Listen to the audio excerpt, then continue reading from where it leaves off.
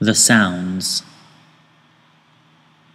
After it rains, you should sigh a little for the spongy world. You should listen to the fish gasping in the underbrush and the duck's heart beating 20 yards away.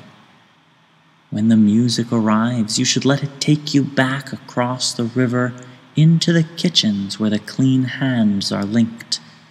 You should lie on the stones underneath the cold waterfall and let your fingers drift hopelessly through the foam.